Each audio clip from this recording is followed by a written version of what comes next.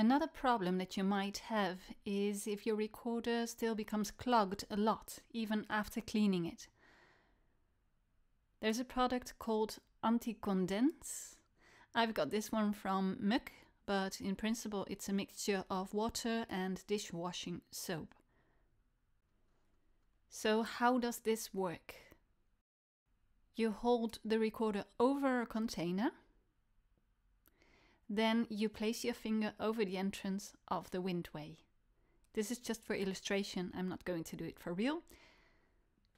But you just need to let some drops fall into the windway while holding the head joint upside down. You shake a bit, wait a bit, then open up the entrance of the windway so the liquid can fall out, blow here, into the labium while closing off the base of the head joint, so you force out the remaining liquid. You repeat this until you don't have to wipe off any liquid from the entrance of the windway anymore.